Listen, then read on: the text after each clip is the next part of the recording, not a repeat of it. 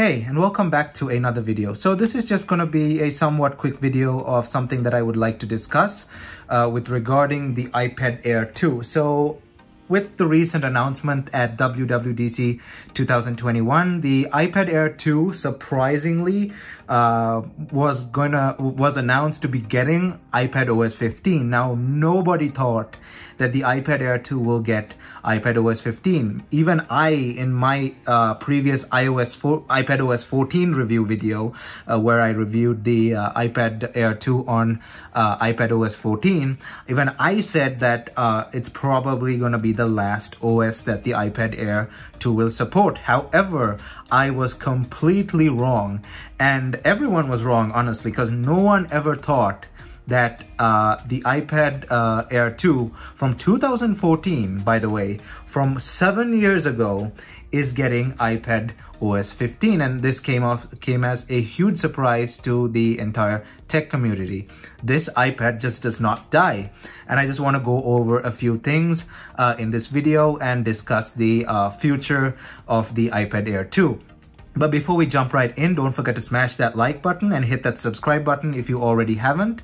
And check out all my social media down in the description below, which includes Instagram, Discord, and Twitter as well. And now let's jump right into this video. So the Air 2 was released in 2014 and shipped with iOS 8.1, as you can see here. This is GSM Arena, usually where I get my information from. You can see it was released with iOS 8.1. And when it's upgraded to iPadOS 15 means iOS 9, iOS 10, iOS 11, 12, 13, 14, 15. 7 major updates. And if you include the OS that it shipped with, iOS 8, we're talking 7 major updates and 8 OSs in total. Name one other device that has even come close. The only other device that came close is the iPad 2, the second iPad, and the next is the iPhone 6s and the iPhone SE Gen 1, because they're also getting iOS 15, which also came as a huge surprise to the tech community. And I'm really happy with what Apple is doing here. They're supporting an older device for longer because they know that the device can support. This is one thing that I disagree with. These bunch of people that say that Apple is they're conducting planned obsolescence. If there's any company that's conducting planned obsolescence, it's basically Samsung. I know a lot of people like Samsung devices. I like them too. I have a lot of Samsung devices, by the way. But there is no doubt that they do not give updates for a reason. Because if you look up the iPhone 6s and the Samsung Galaxy S6, the Galaxy S6 got up to Android 8. That was the last update it got. It got 2 major updates. But the iPhone 6s got, what, 7 updates with iOS 15. So you can't really argue there. Sure, you're not getting all the features, but obviously you cannot get all the features because the phone is old. But still, you're getting the update, you're getting security updates, you're getting something that if you were on the Galaxy S6, you wouldn't get because you just got 2 updates. So I know there's a raging argument between Samsung and Apple, but when it comes to the update department, you just cannot argue that Apple is way superior. And that was a forum on basically r/Android on Reddit. They were discussing this whole update issue. They're like, we need to talk about the update situation on Android. Now, I'm not saying that all Android devices don't get that much of updates, because the Pixel program and the Android One program, well, the Pixel lineup of devices and the Android One program, they do get a lot of updates, up to around 4 updates. So that's great. But manufacturers like Samsung and Huawei and LG, well, LG is no longer in the picture, but in general, non-Android One and, well, Pixel is only Google, but non-Android One manufacturers should really start upping their game here, because Apple is churning out updates for their older devices like it's just, it's like it's nothing. So that begs the question, how is Apple so capable of doing that? Number one, the iPad Air 2, if you look at its spec sheet here, is still a really capable device. Just for some history, the iPad Air 2 is the only known Apple portable device, only Apple known mobile device that has a tri-core processor. It's a triple core processor. It's the Apple A8X. The Apple A8 was a dual core processor. However, the A8X is a triple core processor. It's not quad core, but it's more than capable of handling iPadOS 15. Now, I'm really sure iPadOS 15 will be the last that the iPad Air 2 supports. But if it's not, I'm gonna probably I'll attempt a handstand on my head on camera, if that's even possible. But I will try something really dumb on camera, something that I can't do, if they give this thing iPadOS 16. And I'm afraid that I might have to do that, considering the ways they've been surprising us in recent times. I've criticized Apple in the past because of they're against right to repair, and they're against a lot of things. And I've criticized Apple in the past, but I have to praise them for this. There is no doubt that they're extending the life of such an old device because they know they can. And instead of just forcing their customers to buy the latest ones, they're doing it. They're just updating the older devices. So when this thing is updated to iPadOS 15, it's going to have the on-screen widgets, because now when you're on this screen, when you turn it into like portrait mode there, you lose the widgets. But on iPadOS 15, you're going to have the ability to drag the widgets around wherever you want, just like on iOS 15 and iOS 14. You're going to get a calculator. For some reason, for a long time, iPads never had calculators. You're going to get a battery saver mode. You're going to get a lot of modes that iPhones had now on iPadOS 15.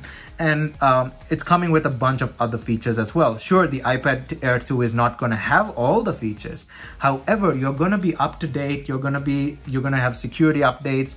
Well, you're going to have security updates for a long time. They're still going to roll out security updates probably till like 2023, 24. And I say that because if you remember the iOS, the iPhone 4S, I had one over here. There it is. The iPhone 4S released in 2011, and it got its final update. I can't remember exactly. I'll put it up on screen what its final update was. However, in 2019, as you can see here, 2019, by the way, many years after it was released, many years after it was released, Apple gave the iPhone 4S a surprise security update. As you can see here, this is from Apple's website. Don't believe me, go look it up yourself. This was a security update from 2019 for the iPhone 4S.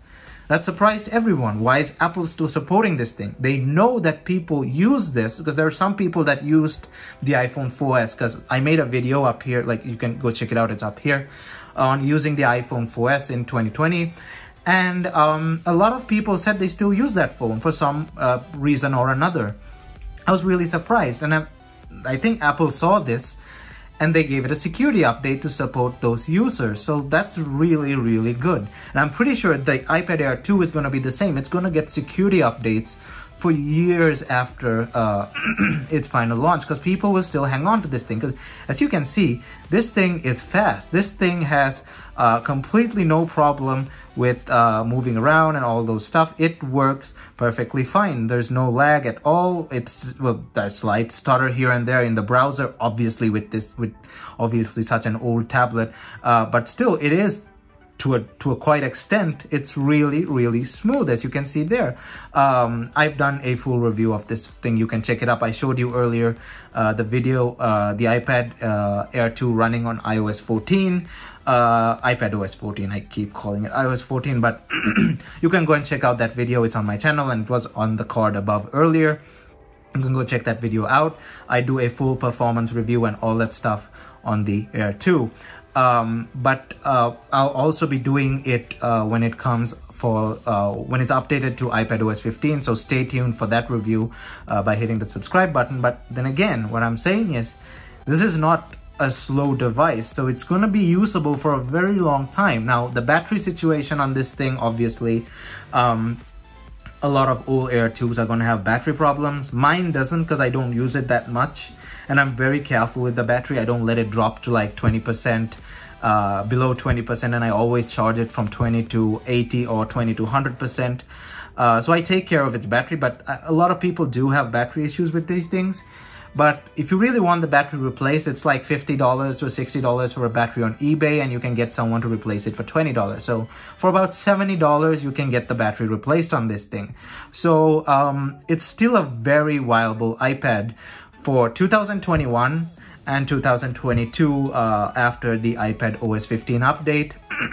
And if you still want to stick to it as long as you can, I'm assuming about 2023-ish is a good estimate.